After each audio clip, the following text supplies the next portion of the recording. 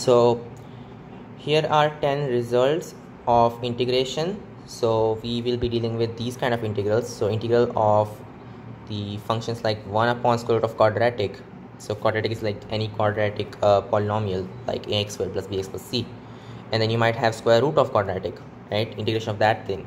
Or you might have 1 upon a linear function and then the square root of another linear function, so like this. You might have some trigonometric functions, and then there are some definite integrals, right? So they are pretty important because these integrals are solved using methods that are not standard, and that's why their values matter a lot, right? Because I don't know, somebody would just put up this question and then you don't know how to solve this in short time, and then the only way to actually do it is to memorize these things.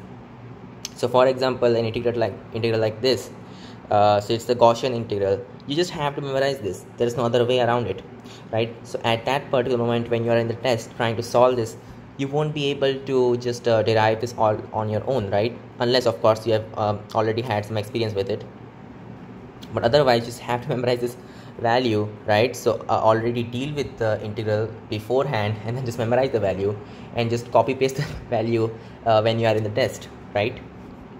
Yes, so that's why I'm presenting these pretty complicated definite integrals to you, because these are like not so straightforward to solve, right?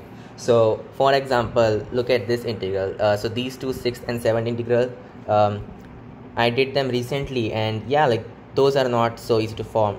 Yeah, because the thing is, like, first this guy is a 6th integral. This relies on a trigonometric series, right? So the derivation of that trigonometric series is what we'll be looking for. But then to actually find the trigonometric series, you have to either do a lot of guesswork or you have to deal with complex numbers, which, right, both of them are just not easy to do in a short amount of time. And then look at this integral, man. This thing, it's got a square over there, right? So this you could have done by yourself maybe, right? What about this thing? Yeah, it's not easy to do. It's not easy to do at the time of a test because you have these squares, and yeah, so you got integrals like these, and then natural log of sin x. This also requires some non-trivial thinking, right? Because you will have to think of it as like solving an equation, something like that, not just applying the methods and getting the answer. No, you want to solve an equation. Like for example, you do integration of e power x sine of x, right? The standard way you do that, you have to do something like that over here to get this value anyway. And then this is involving Feynman's method. So I mean, yeah, at the time of exam you won't know if that method is even applicable over here, right? You will be going completely blank because they will give a as some kind of nice number. They might give 1 or 1 upon 2 or something like that, right? If they did give us some very complicated number, you might realize that okay, this is a general result and not just based on that and on those nice numbers. So maybe they just give you the year of the question, right? So like 2011, 2000, whatever, then you would know how to do this thing. But otherwise, yeah, there's no hope for you. You can't solve it. And then look at this thing, Gaussian integral. So this involves a bit of thinking outside the box and like using two variables and then writing the product of not exactly the product. Wait.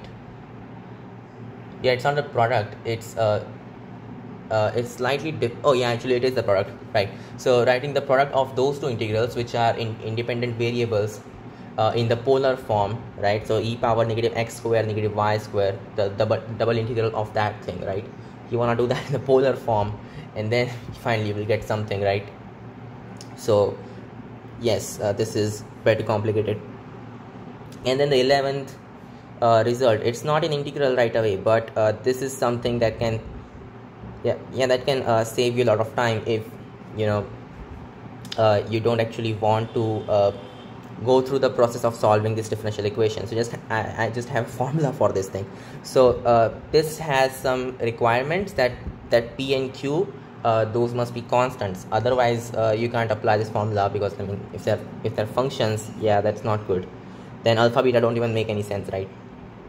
So the standard method is that you would try to factorize this by thinking of a polynomial. So like x square plus px plus q equal to 0.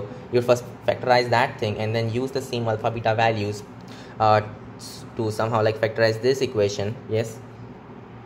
And then once you do that, yeah, I mean, just multiply by some kind of integrating factor that works for both the factors. So both the brackets that you made, multiply by an integrating factor, and then you can go forward and finally get the solution. But why do all of that? Instead, just memorize this formula, which is honestly, it's not that complicated, is it? No, I don't think so, right? I mean, this looks very easy actually. So just integration of e power alpha x, e power alpha x times integration of e power negative alpha x, and then f of x dx, right? I mean, the ordering and what exactly alpha beta are, what's f, right? These things can be confusing at times, but overall not so hard to remember, I think. Okay, so these two formulae, these involve mostly real numbers, right? So we'll mostly be dealing with real numbers, but sometimes the quadratic will be such that you can't deal with real numbers anymore. You might get a square root of negative number, or you might get negative numbers inside a natural log or something like that, right? Or maybe natural log of a complex number, right? What about those things? So for that I have these things, right? So these guidelines, you could say. Now the problem is over here, I mean, I didn't realize when I was working out how I would actually solve these on a test, right? So I didn't realize that the way I'm defining square root of a complex number is not the way it's actually defined. So over here what I did is that I let theta be in 0 to 2 pi, right? So theta is supposed to be positive, that's what I said, and also as small as it could be. And that's why in 0 to 2 pi. And then it said, okay, just take theta upon 2 and you are done, right? That's our square root. But the thing is, Wikipedia doesn't define it like that. Instead they say make theta come into negative pi to pi, so in that interval, and then do the thing. So then just do square root of r and then e power I theta upon 2, right? So the way they do it is that, I mean, why they do it is because they want the real part of our square root to be positive, but I don't want that to happen. I just want a definition. I don't want the definition, right? So even if you use that, it's okay, except that these notes that I made, right? So for these functions I have made these notes of when they will be distributive on multiplication, right? So you can see if I define it like that, then this will be distributive when you have argument of z1 plus argument of z2 being less than 2 pi. That is, when you multiply these z1 z2 together, their argument should not be bigger than 2 pi, because then you will have to reduce it down, right? So it won't match anymore, right? So these notes would change if you use the other definition, so the Wikipedia definition, but it doesn't really matter as long as you're consistent with it, right? Yeah, because in the end they are not exactly asking you to find the square root of a complex number. No, they are just asking you to find the result of the integration, which you can do in any kind of method you want. Just be consistent with the notation you use and the definitions that you make, right? So in this case I'm making this definition. Okay, so let's just go through it. So what's the square root of a complex number? So we can write the complex number in polar form, and you can always make the argument to be in the 0 to 2 pi interval. So 0 inclusive, 2 pi not inclusive, because 0 and 2 pi both actually go the same direction. So don't include 2 pi if you're including 0, and it's more natural to include 0, I think. And then the square root of the complex number is just the square root of the modulus, and then that times e power I theta upon 2, right? So it's very straightforward. And then the thing is, like this formula, square root of z1 z2 is equal to square root of z1 times square root of z2. This can work for positive reals, but then when you have negative numbers and complex numbers as z1 and z2, this doesn't all the time work, because sometimes your argument for z1 z2, right? So our theta value, when you look, when you do theta 1 plus theta 2, whatever that value is, sometimes that value might not lie in the interval 0 to 2 pi, and then you will have to reduce that down, and that's why you have to be careful while doing the square root, right? So for example, square root of -2 times -2, that's square root of 4, of course, which we would expect to be 2, right? But then if you use this formula, it's not actually correct but if you use this somehow, then this would be written as square root of -2 times square root of -2, which we know just 2 iota times 2 iota, but that's square root of 2 iota times square root of 2 iota, which is -2, and that's not 2, right? That's the problem. Okay, and other absurd results are also obtained after using this formula. For example, you could just have square root of -1, that's iota, but you can also write it as square root of 1 upon -1 and then say it's like 1 upon iota, but that means iota is equal to 1 upon iota, but that means -1 is equal to 1, which makes no sense, right? Okay, anyway, so that's for the square root function, and then you have the natural log function. So for real numbers, for positive real numbers, natural log function is a well-defined function because you can only have one output value. But then for a complex number, the thing is you can write complex number in the polar form, and then using the rules of our natural log function as we use them in real numbers, you could just split it as natural log of r plus I theta, but then theta could be so many different values, right? So that's why this has to be defined like this, that r e power I theta, whenever you write in polar form, your theta should be in 0 to 2 pi, and then you can do this thing, right? So for example, natural log of 3 plus 4 iota, that can be written as natural log of 5 because that's the modulus of this complex number, plus I sine inverse of 4 upon 5. And now you also have to be very careful about what you put here, because okay, you might just have -3, -4 iota, and then if you do this, like it's tan value. So the tan value of this theta for this complex number -3, -4 iota, that's going to be 4/3, right? So you can't just write natural log of 5 plus I tan inverse of 4 upon 3. No, because tan inverse of 4 upon 3 refers to the angle in the first quadrant. Here we're talking about the angle in the third quadrant, so you have to be careful for that. This is what you can use, this thing. So like these inverse functions, right? Be careful when using them.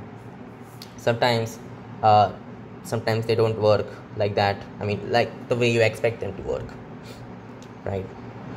Okay, and then once again, natural log of z1 times z2 is equal to natural log of z1 plus natural log of z2. This doesn't always work, it only works when it works, right? That is when argument of z1 plus argument of z2 is less than 2 pi. Anyway, now let's go to the formulae.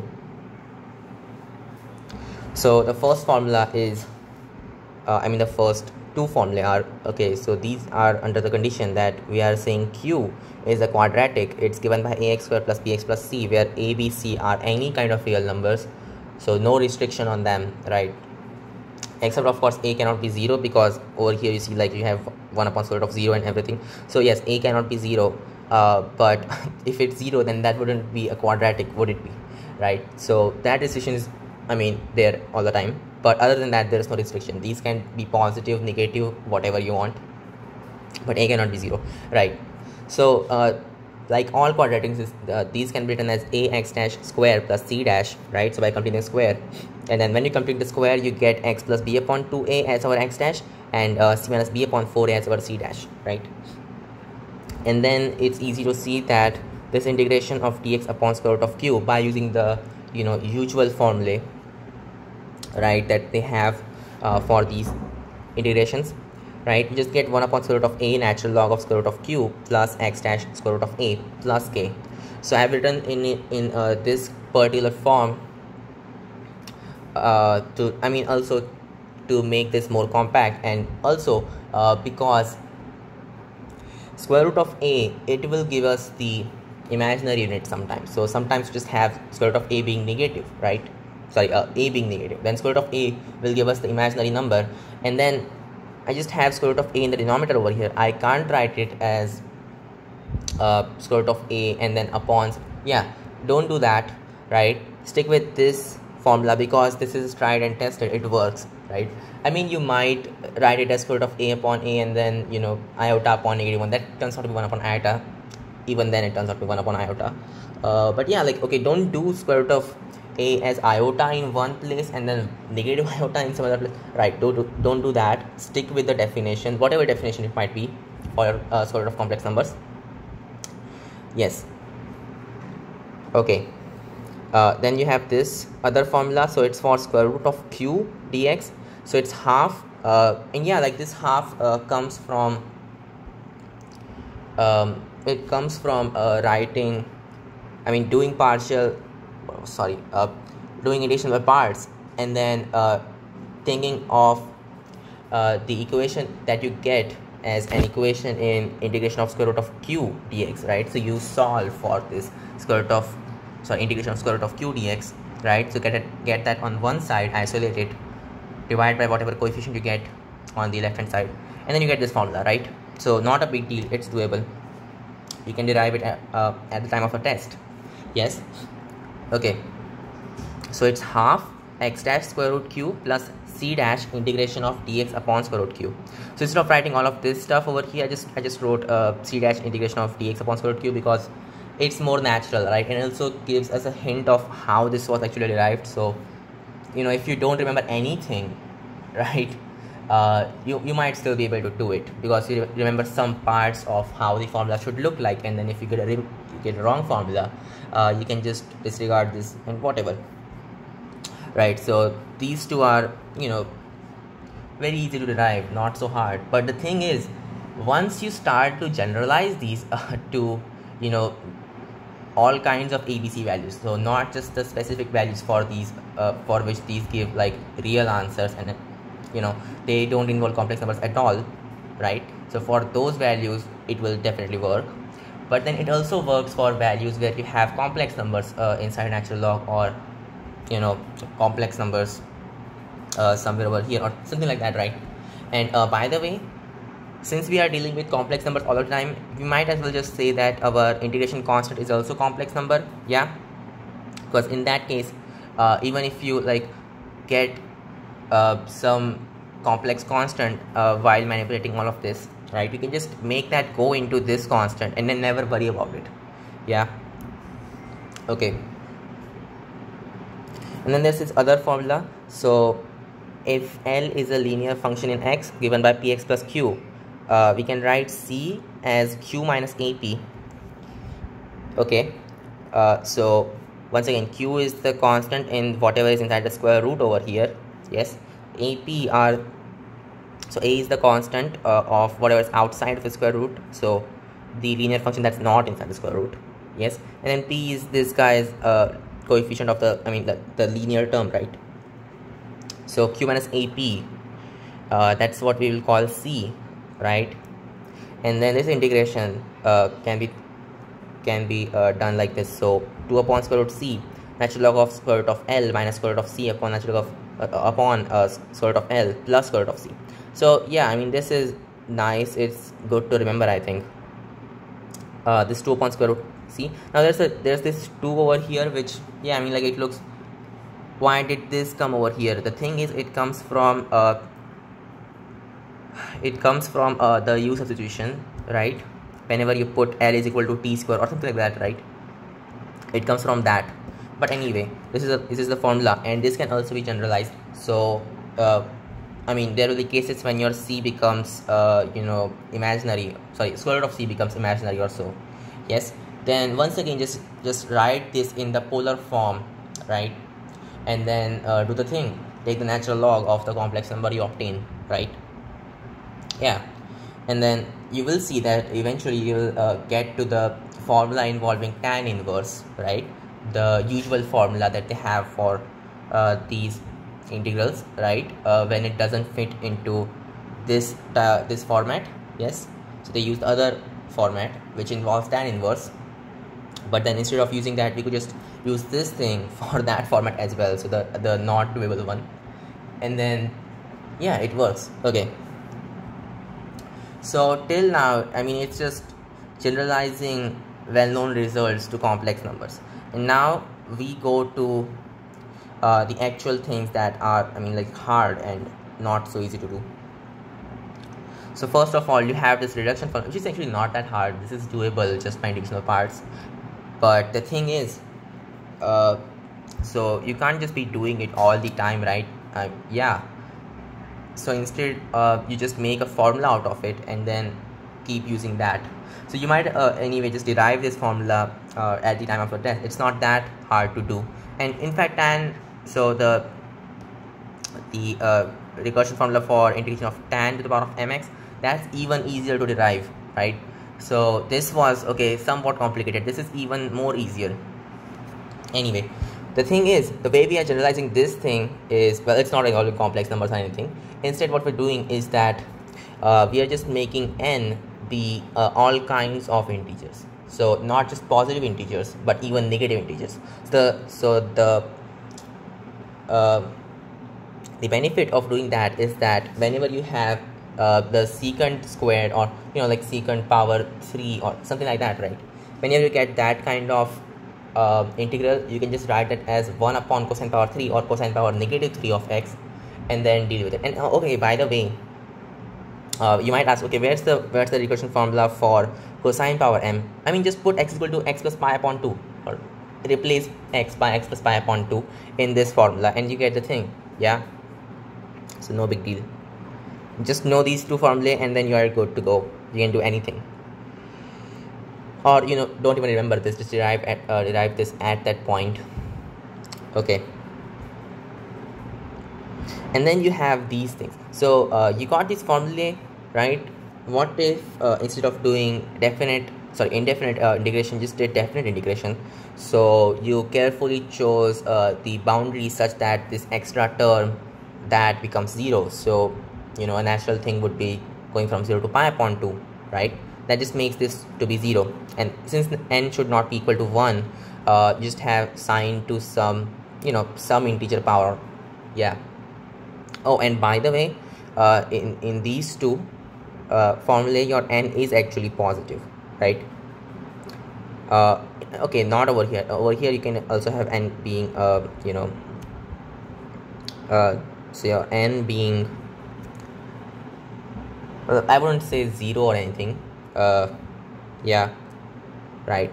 So okay, over here as well your n should be positive. But then even if n equal to 0, it kind of fits in the format, except that this formula doesn't work anymore. So in both these formulae, your n must be positive, right? And then you can do this thing. Yeah. Okay, and how are these actually derived? The thing is, just do integration of cosine square x dx from 0 to pi upon 2, and you do integration of cosine x dx from 0 to pi upon 2, which is 1. The first one is like pi upon 4, whatever. And then you use these recursion formulae. So the integration of this term from 0 to pi upon 2, that's going to be 0, right? And then you are of course putting x plus pi upon 2 instead of x, so you just get cosine as the thing, right? So yeah, like for sine and cosine, both of the things, your recursion formula is the same in this particular case. So yeah, and then that's very obvious, because you could just do pi upon 2 minus x over here, so go the opposite way, and then this becomes the integration of sine to the power of 2n x dx. So both of these work. Okay, so this is nice, right? And then you go to these formulae, which I had to derive currently without any help whatsoever. Yeah. So I even made videos on these, so separate videos. You can watch them to get more details of how these were derived. But I'll just present the formulae. So first you have integration of sine of some odd number times x, and that upon sine x dx, right? 0 to pi upon 2. And this integration is always pi upon 2. So no matter what n is, it's always going to be pi upon 2. Sine 3x upon sine x, integration of that thing, no problem, it's pi upon 2. Sine 5x upon sine x, no problem, it's pi upon 2. Keep on going, right? And then of course when you put n equal to 0, it becomes sin x upon sin x, which it's obvious it's pi upon 2 because it's just integration of 1. Yes. Okay, then you have this other formula. So integration from 0 to pi upon 2 of sine square nx upon sine square x. This is harder to derive, so this is more important to remember. This is pi upon 2 times n for all n belonging to whole numbers. Right, so for example, sine squared of 2x upon sine squared of x, that is like 4 cosine squared of x. So integration of that thing, which is be 4 times pi upon 2, which is pi. Over here n was 2, so pi upon 2 times 2 is also pi, and this is a good verification. Yes, but the thing is pi upon 2 times n, it's not that hard to remember anyway. So yeah, like this formula is good. Then you have this formula. So natural log of sin x dx 0 to pi upon 2, it's supposed to be negative pi upon 2 natural log of 2, right? So this is not that hard to remember. Yeah, except that you have this natural log 2 and negative, which is okay, kind of hard to remember. But yeah, overall not that bad, huh? Because this is like tremendous importance, I think, because they have asked me questions about this, I mean involving this integral too many times now. So yeah, this is very much useful. And then you have this other kind of thing. So natural log of 1 plus a sin x upon sin x. So till now we dealt with, you know, sine of some integer times x upon sin x, right? We also dealt with natural log of sin x. What about natural log of, you know, some kind of trigonometric function, and that upon trigonometric function? What about that kind of integral? So you can do this easily using Feynman's method, right? So just think of this thing as a function of a, and then, you know, differentiate, find the definite integral after that, and then once again integrate with respect to a, right? And then you will land to this formula. Yes. Okay, so just a quick check. So this is, of course, I mean, like, it's only going to work for a not equal to 0, because like if a is 0, it's just natural log of 1, and yeah, and then it makes, yeah, like natural cosine of 0, cosine inverse of 0, that's pi upon 2. So this doesn't match up with that in any way. Yes, but for other things, so when a is not 0, so let's say a is 1, then it's like natural log of 1 plus, so yeah, 1 plus sin x, and that thing upon sin x dx. So that would in this case be negative cosine inverse of 1 squared. So that's going to be 0, so 0 squared, like this should be 0, right? That's what it's saying. So natural log of 1 plus sin x upon sin x, that integrated should be 0. Yes. Okay, and then you have other stuff. So you got negative pi upon 2 to pi upon 2 of the same integral. Yes, which is easy. I mean, just do this integral, so 0 to pi upon 2, and then you do negative pi upon 2 to 0, and with some substitution you can see it's the same integral, except instead of a you are putting negative a, and then get the thing done, right? And then like there's a change of sign, I think, over there. Yeah, there's a change of sign, or maybe not. Yeah, I don't remember that, but the thing is it's doable. Yes, so you can get this formula from this formula. Okay, and then you have the Gaussian integral. It is very well known, except of course in, you know, the standard academics it's not that well known, right? But I think it's a good thing to know, right? Because it, like, this guy's derivation involves concepts that are, you know, linked to integrals that may happen to come in tests sometimes. Yeah, so integrals that are easier to deal with in polar form instead of, or, you know, spherical coordinates instead of Cartesian coordinates, right? Okay, then 11th is a formula when you have a differential equation, right? So I made a video on this thing. You can watch how it's derived, actually, why this formula works and what are the applications of this formula. So for example, you can analyze simple harmonic motion using this formula and a bit of complex numbers thrown in. Yes, you could also, you know, analyze LCR circuits or any kind of thing. Yes. Okay, so I think that's good. So we should stop because we are done with this with these 11 results. Okay, so I'll see you guys in the next video. Uh-oh.